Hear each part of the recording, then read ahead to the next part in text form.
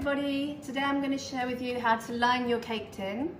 Really important that you line your cake tin perfectly to achieve a perfect result when you take your cake out of the oven. Okay, first thing I'm going to do is I'm going to take my paper, and you see I've got a rectangle of paper here. I'm going to fold it in half, like so, and then I'm going to fold it in half again. Okay.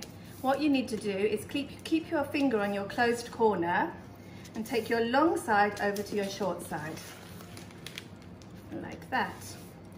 And continue to do that, taking your long side to your short side, keeping your closed corner as your point all the time. And that way you'll have a perfect circle. A little bit like making paper aeroplanes. So push that paper down really, really firmly so you've got a nice crease. Bring your tart tin over, your cake tin over. Measure from the inside, the center point, to the outside of your tin, okay? And then, very, very important, take your scissors, have your scissors handy, and cut with your scissors.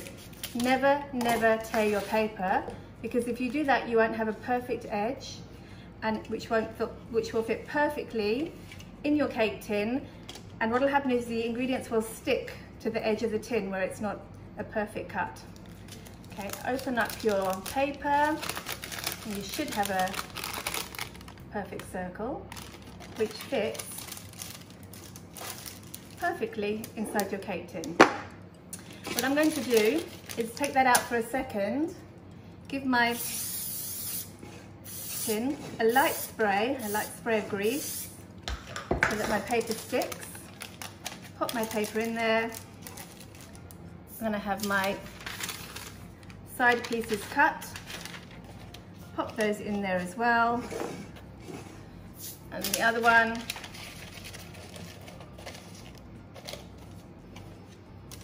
And voila, your cake tin is ready to be filled. Okay, I'm going to quickly show you how we line a tart tin ready for your individual tart tatans.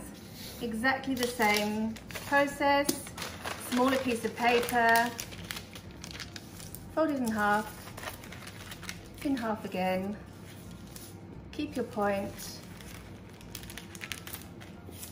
and carry on folding just in the way that I showed you a moment ago.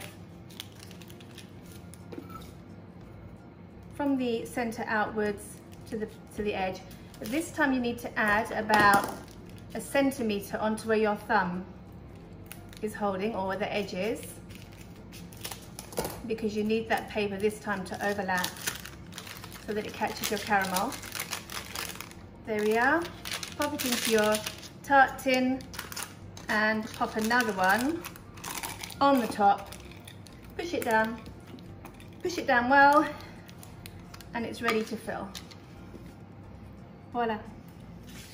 Hope you enjoyed that, and please keep it baking.